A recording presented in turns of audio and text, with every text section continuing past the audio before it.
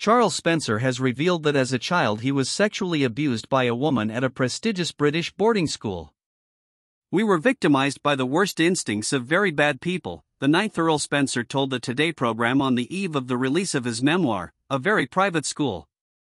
Speaking in a preview of an interview that will air on the Today Show on Monday, Princess Diana's younger brother told Cynthia McFadden about his childhood at one of England's most prestigious boarding schools. "We were locked up. We were like prisoners," the 59-year-old historian told McFadden. "We were victims of the worst instincts of very bad people." The ninth Earl Spencer, who appeared on the show ahead of the release of his new memoir Very Private School, said the first person he ever told about the abuse was a therapist when I was about 42. "Did you keep it inside?" McFadden asked, to which Spencer replied, "Yes," and he said, "Whisper one thing to me that you've never told anybody."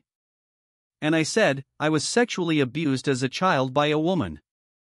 Maidwell Hall, the school Spencer attended, told Today in a statement that they have notified local authorities to investigate possible crimes against children.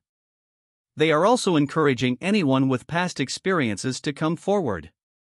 Also on Friday, Spencer shared a family photo from his childhood on Instagram.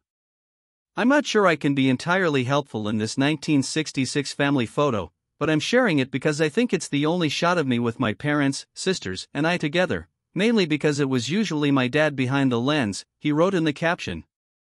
Spencer will release his memoir on March 14th. In a post published on Instagram last month, he wrote about the book. "My very personal childhood memoir A Very Private School is published by HarperCollins Books in the UK on March 14th. It's been a year and a half in the